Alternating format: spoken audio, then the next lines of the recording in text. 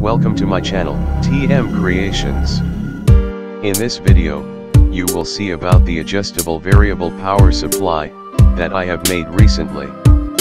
We can use this power supply for various purposes, such as to get the required voltage, to control the speed of the motor,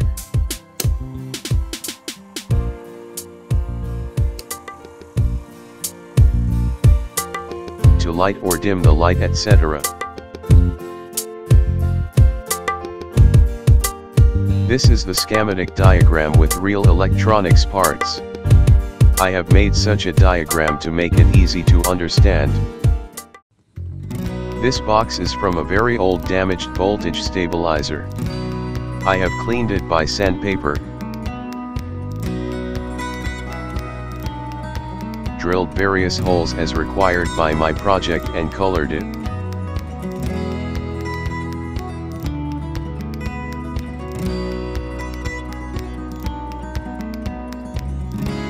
At first I'm going to attach all 4 bases on it.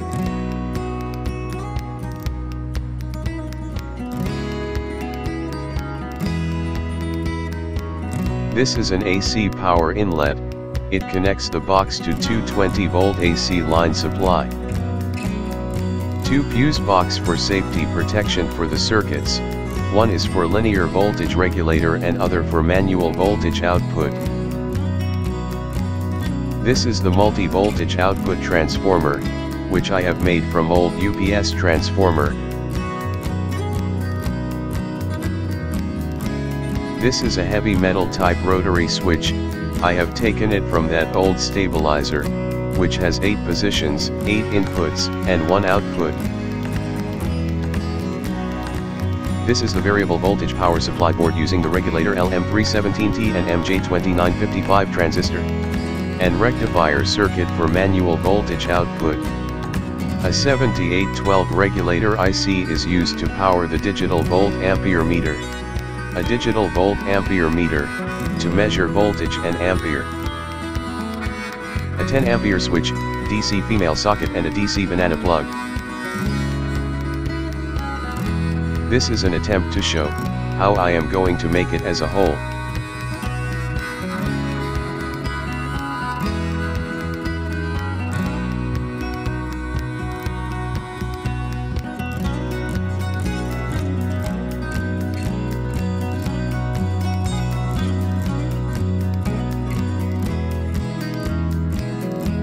I'm going to fit main switch, all DC plugs, digital volt ampere meter and rotary type switch.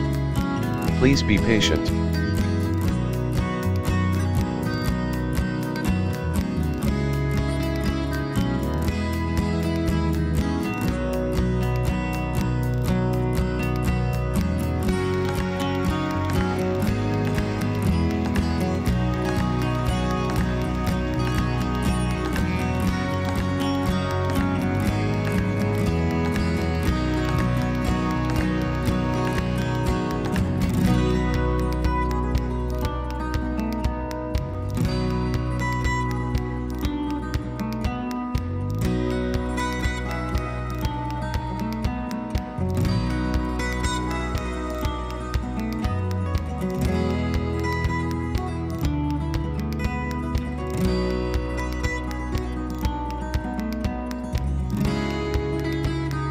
The box is a bit small, it should hold all the parts, so I cut one side of the voltmeter slightly for the rotary switch.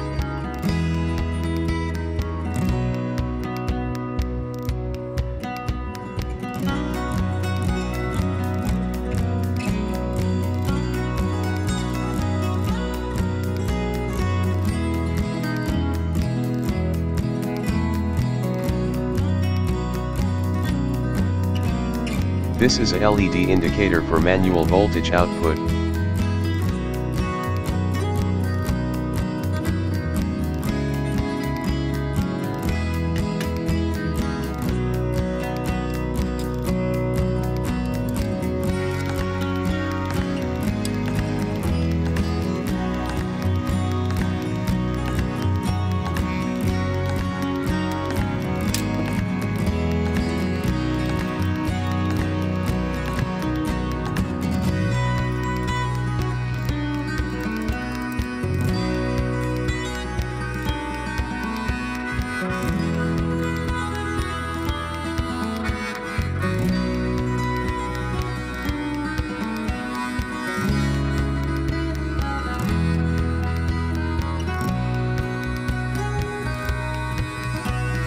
I'm going to fit the transformer here now.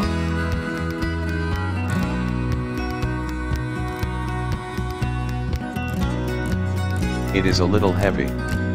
It needs strong nut and bolts.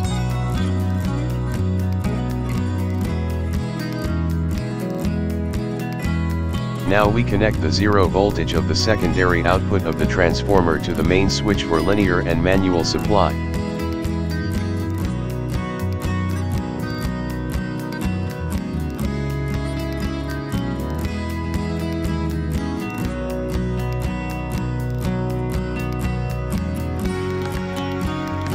And 24 volt output to the rotary switch and to the linear regulator board.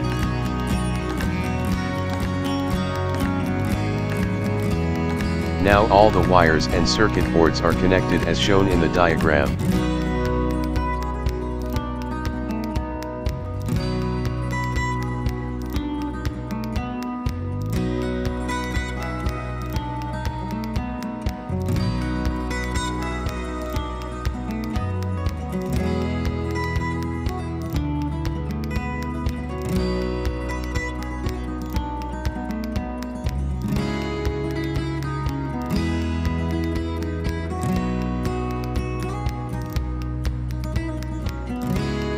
I have fitted the transistor in this plastic base so that it does not touch the box.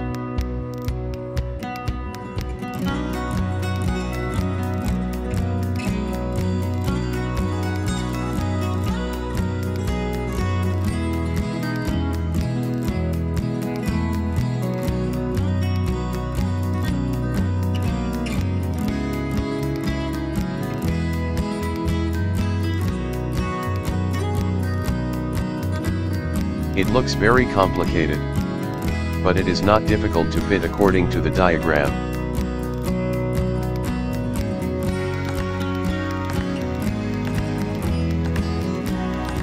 Now I'm going to check linear voltage output and manual voltage output of this device. Commonly checking with DC bulb and DC motor.